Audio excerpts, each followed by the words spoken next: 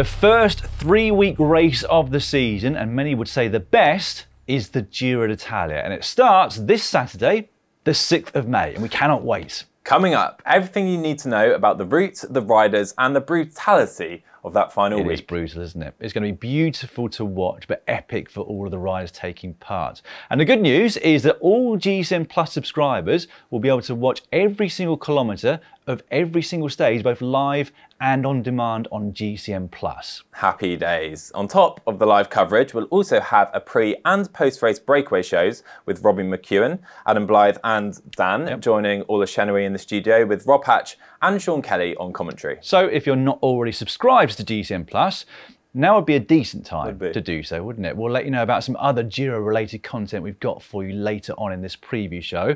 But first up, should we talk about the route? Let's do it. Let's do the numbers to start with. 3,489 kilometres with over 51,000 metres of climbing over those 21 stages. Wow. Well, those stages are divided up into 3 individual time trials, 8 flatter stages that may or may not be a final sprint, 5 hilly stages, and 5 in the high mountains. Yes. Right, let's take a closer look at each one of those stages. And the 3 weeks kicks off in the province of Chieti with the first of those 3 individual time trials. Starting in Fossa Cesia, they will head north up the Adriatic coast and then finish in Ortona 19 kilometres later. Absolutely. Well, the first 17 kilometres are pan flat and not technical, but then they hit a climb to the finish that comes in 2 parts. The first section is 1.2 kilometres at just over 5% average gradient, with a few hairpin bends to negotiate as well. Then comes a short descent and a final false flat drag up to the line for the final kilometre. Yeah, and this, of course, Joe, is where Remco at Evenepoel takes an early advantage in the general classification. You think so? Even with Ganna, even with Roglič? Well, I'm comparing to GC riders, but yes, I think that this opening day's time trial is a parcours that's almost literally designed for Remco Evenepoel. I think the organisers really wanted him to race here. So for me, Evenepoel wins the stage, Ganna second, and Roglič third. That's my call. Well, feel free to comment in a few days' time if Dan has that completely wrong. They remain in the Abruzzo region on stage 2, which looks to be the first opportunity for the sprinters. There are a couple of fourth cat climbs in the middle of the stage though, where the breakaway will fight it out for the first KOM jersey of the race. And then a long flat run into San Salvo for the finish. Yes, with much of the stage hugging the coastline. There is a slim chance of crosswinds there, isn't there? But it's a very slim chance because they rarely seem to be a thing at the Giro d'Italia or Italy in general. But you never know your luck. They are back along the same coastline at the start of stage 3, but this one is unlikely to be for the pure sprinters with a little over 40 kilometres to go. They start climbing from the lakes of Monticchio, 6.3 kilometres at 6.4%, followed quickly by another shorter climb before a fast downhill run into the finish line in Melfi. Could be one for the break, but I reckon this has Mads Pedersen's name all over it. You're probably right, or maybe Michael Matthews from Jayco Alula, we shall see. Stage 4 is the first of the really tough finishes though. It starts in Venosa and finishes at Lago Laceno, which has been used in the race 3 times before now, the last of those being in 2012. The climb to the finish is only a second category, but then it is 9 k's long. And there's a section near the top of 2.5 kilometres in distance where there are constant double-digit gradients. Absolutely, but what could make the day particularly tough is that there are 2 climbs that precede that one to the finish. It's not a brutal day, but with 3,500 metres of climbing, it's tough enough. It is, yeah. I think this will be the first opportunity for the break to take the spoils, and there might well be someone in it who takes the leader's pink jersey too. Yeah. Good call. Stage 5 looks like it could be for the sprinters, although again, they're going to have to work quite hard for it. It starts in Atrepalda in Campania.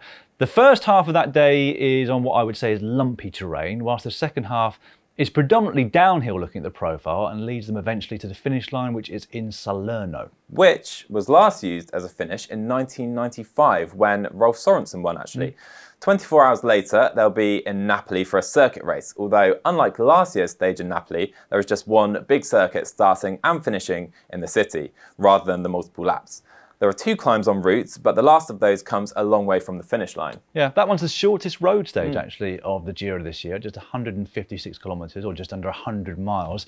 And on paper again, it looks like it should be for the sprinters, but this is Napoli and the roads around there, Well, anything can happen, I think, on that day. Absolutely, anything can happen. Well, on Friday, 12th of May, the race returns to the Abruzzo region for the first big mountaintop finish of the race. The Gran Sasso d'Italia, which last featured in 2018, is where Simon Yates outsprinted Thibaut Pinot to victory that day. Feels like a long time ago, doesn't it? Only 4 years. There's almost 4,000 metres of climbing over that 218-kilometre stage, so it's a really big test for the first week of a Grand Tour. In fact, it's the longest mountain stage of the route this year.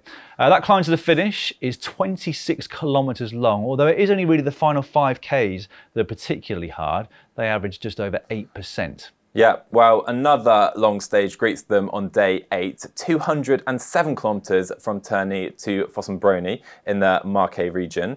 I really like the look of this profile, actually. Yeah, me too. With 2 laps of a circuit to the finish that takes in the short but steep Cappuccini climb, 2.1 kilometres at almost 10%. Yeah, short but steep. Yeah. That climb was used at Tirreno Adriatico in 2019, and that was a belter of a stage. I watched it back the other day. The difference with this stage at the Giro, though, is that between the 2 ascents of the Cappuccini climb, there's a longer one up to Monte della Cesane, and that one's known locally as Il Piccolo Mortirolo because of its steep gradients, which go up to 20%. Well, 3 steep climbs back-to-back in the finale of stage 8. That is definitely one to watch, isn't it? To conclude the first block of stages before the first of 2 rest days, we have the second of the individual time trials. It's in Cesena in the Romagna region, and although fairly flat, it is quite long at 35 kilometres. Well, you're young, Joe. It's long by modern standards, I will grant you that. I'd call it long. But you'd have thought Ganna versus Roglič versus Evenepoel part 2 there, assuming, and of course hoping, that they are all still in the race. After the rest day, the race resumes on Tuesday the 16th of May with stage 10, which looks well suited to breakaway success. The start that day is in Scandiano in Emilia-Romagna, and then the finish in Viareggio, which is on the coastline of Tuscany. Beautiful. Could be a break, although also could be one that Trek Segafredo control for Mads Pedersen. They've got a lot of work to do, haven't they, for Mads Pedersen? They do. As it looks like exactly the type of stage that he could get through, and the other sprinters, of course, couldn't. Yeah. Well, stage 11 is not too dissimilar, actually. It starts a little further up the coastline in Camaiore, heading to Tortona. Yeah, and at 219 Ks, that is the longest stage of this year's race. Yeah. The 3 ascents aren't particularly difficult, and with the last one cresting with over 40 Ks to go, you'd have thought most of the sprinters should survive the day in the front group, but we shall see. I think they should. Well, there are more medium mountains on the cards for stage 12 between Bra and Rivoli, including the Colle Braida, 10 kilometres at 7%. That will be too much for the sprinters, you'd imagine, so the breakaway specialists will be licking their lips. They will. We hit the Alps on stage 13 and the highest point of this year's route, which means that the Cima copy of the 2023 Giro d'Italia is the Col de Grand Saint-Bernard on the border between Italy and Switzerland. It's 2,469 metres above sea level. Crikey. It's a climb that was last used during a Grand Tour at the Tour de France in 2009.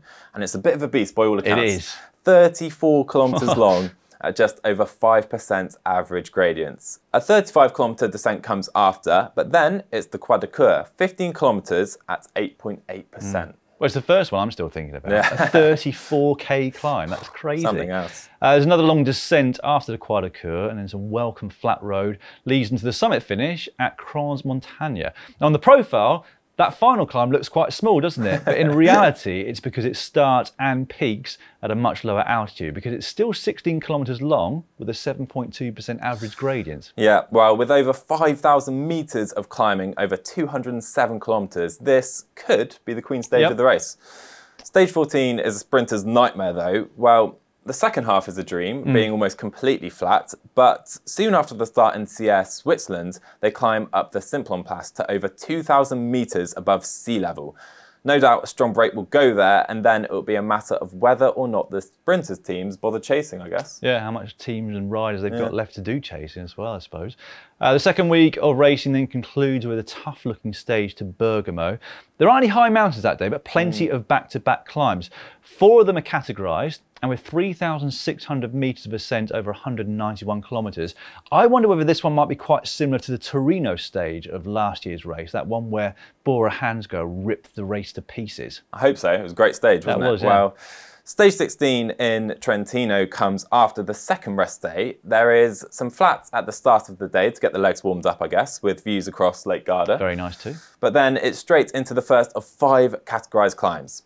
There is another gruelling day in the saddle in store here, Dan. Yeah, there is, yeah. The climb to the finish, actually, that day is the Monte Bondone. 21.4 Ks, 6.7% average gradient, and the first time that climb's been used as a summit finish since 2006. I was actually looking back at the results from that day, and there were some huge time gaps, even though they didn't have anywhere near as much climbing before they got to the summit finish that day. It's going to be another brute for sure. And stage 17 will be the last chance for the sprinters before the final day of the race. 192 kilometres in length, but most of the day is either flat or downhill en route to Cowley on the coast in Venice. And then it's on to a trio of stages in the high mountains.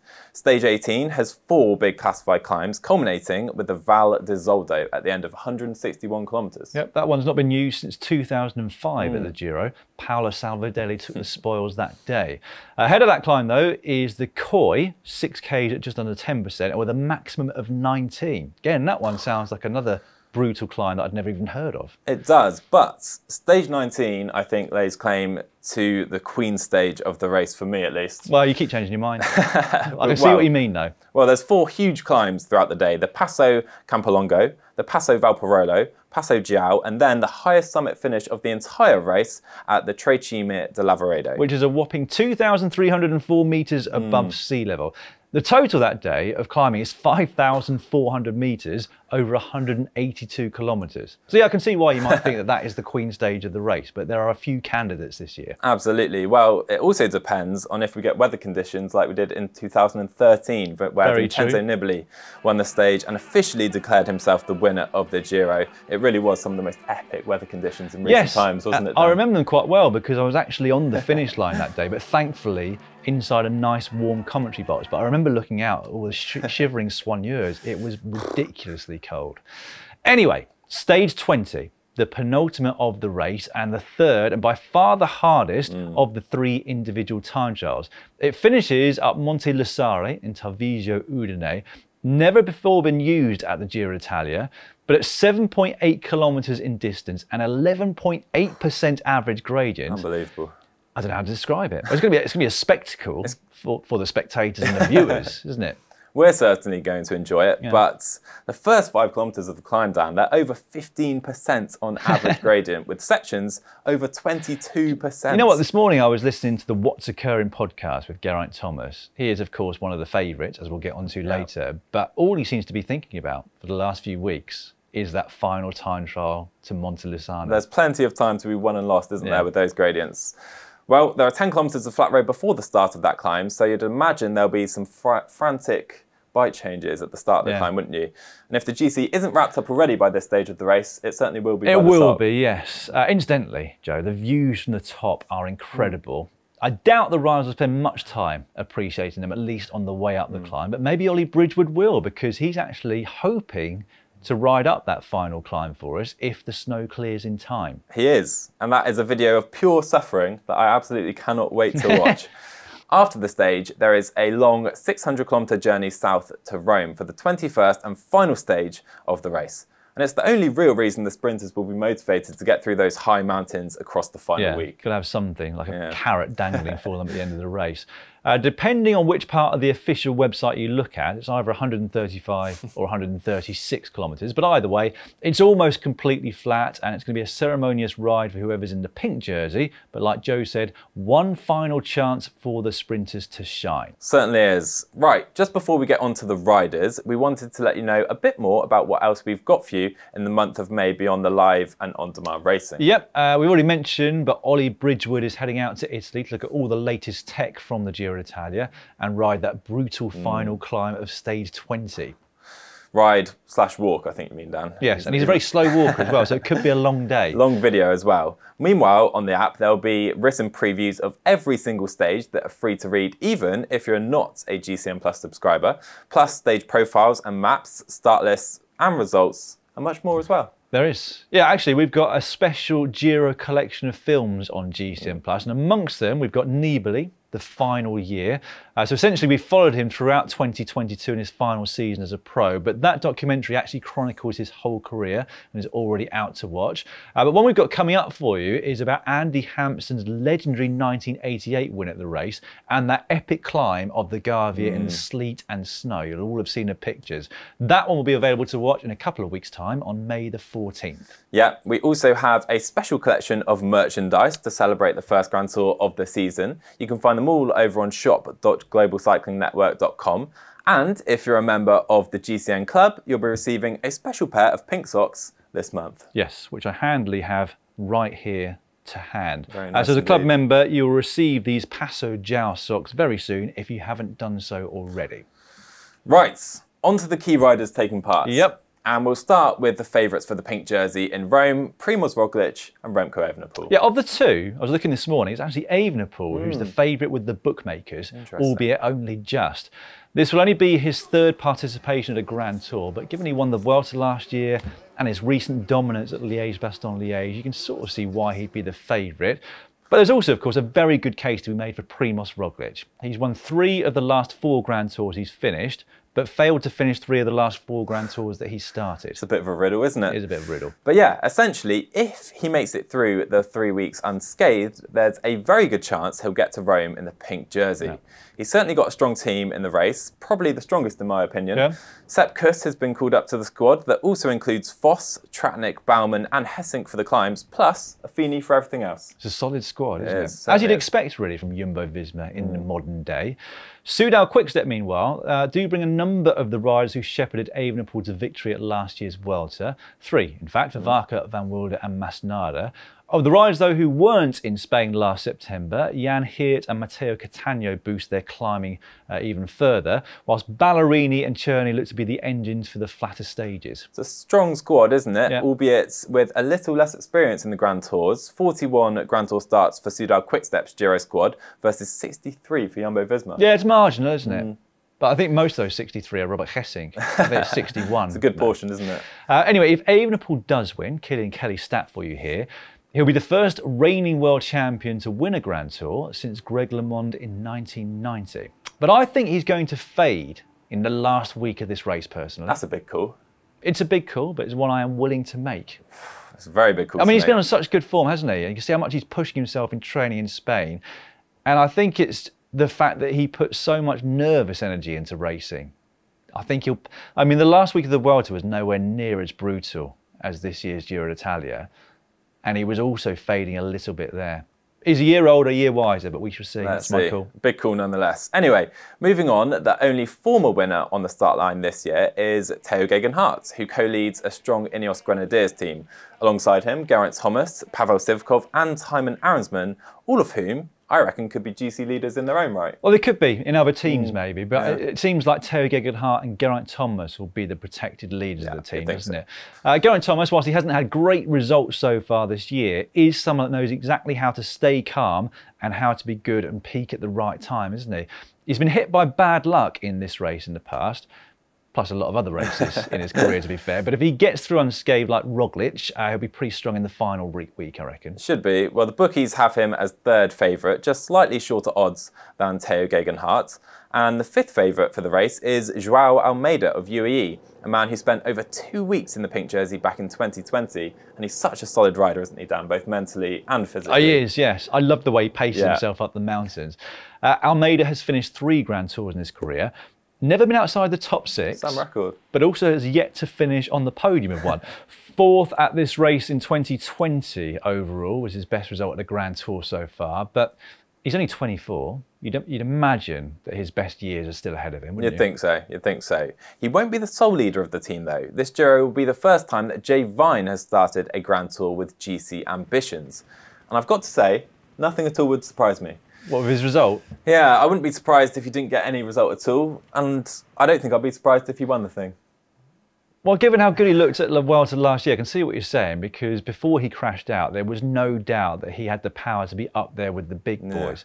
Hard to tell where he's at, though, this year, really, isn't it? Because I don't think he's raced since the UAE Tour. We had knee problems back in February. But if there's one thing that we all know, it's that Jay Vine is bloody good at training. He is. Isn't it? He'll be on good form, I'm sure of that. They've got a really strong team too, of course. Ulisse has a wealth of experience, particularly at the Giro. McNulty, a wealth of strength, plus Covey and Formolo add to their depth in the mountains. They've got a very good squad, haven't they? Moving on to the team that won here last year, Bora Hansgrohe.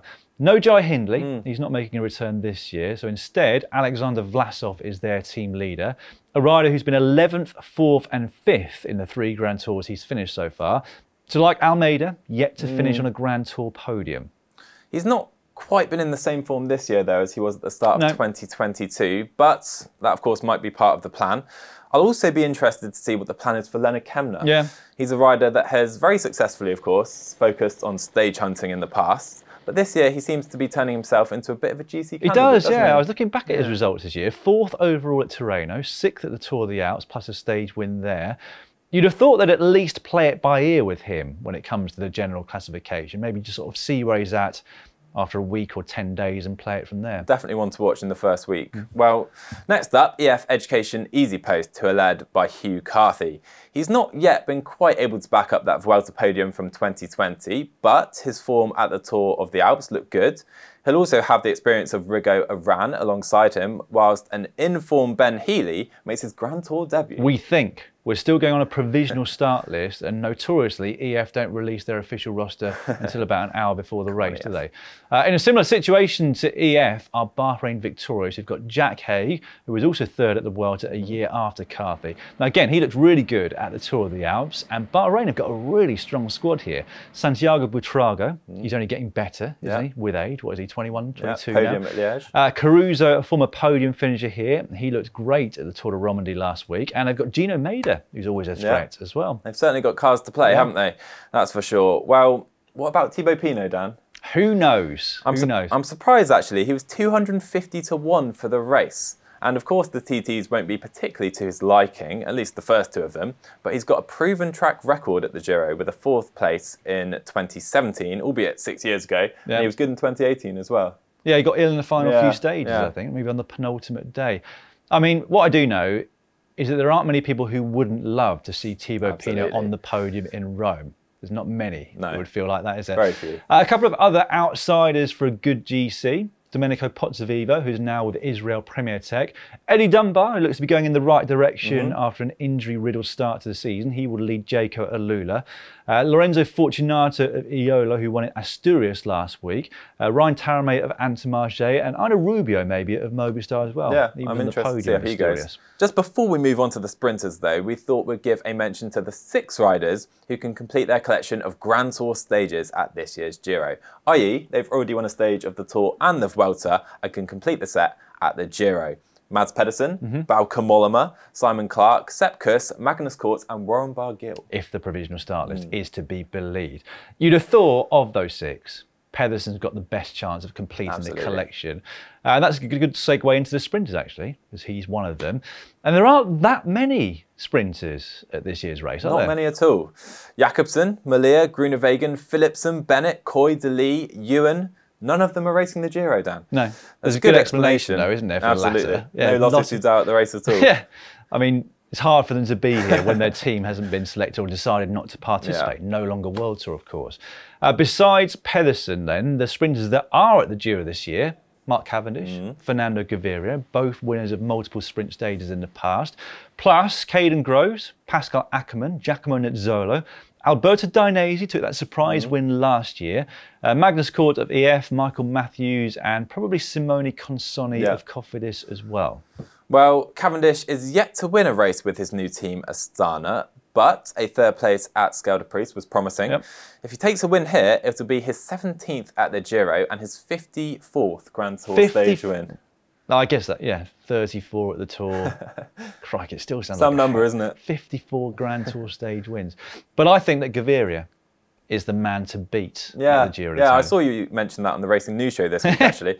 Probably another cold take. We'll see. Oh, thank you very much. Either way, it does feel like it's a real opportunity for the sprinters that are here, doesn't it?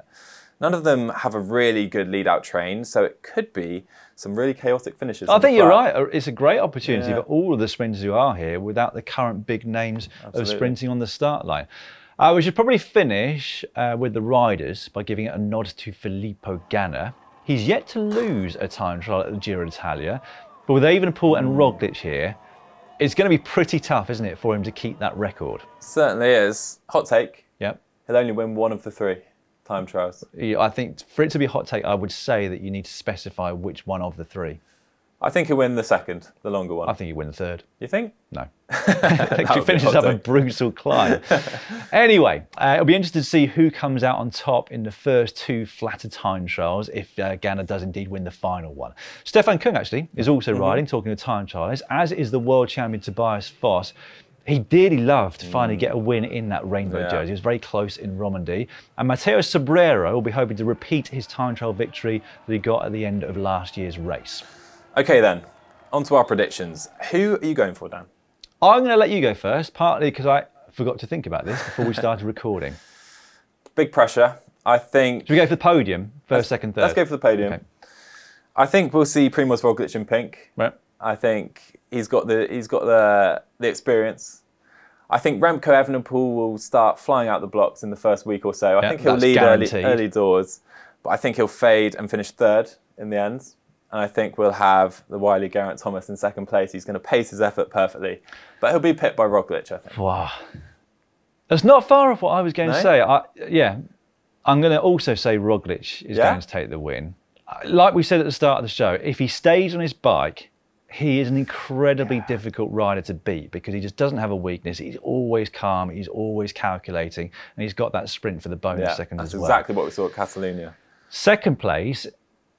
I can't really go with 2nd the same as you as well. So I'm going to go with Jay Vine. Are you really? Just completely out there. I mean, we've got no idea on his form, but again, that glimpse that we had at the Vuelta last year, like if he has got his preparation right, those are some incredible numbers that he was producing there. For sure. And then I'll go 3rd, Geraint Thomas. No Evenepoel on the podium. No Remco Evenepoel Very interesting. On the podium.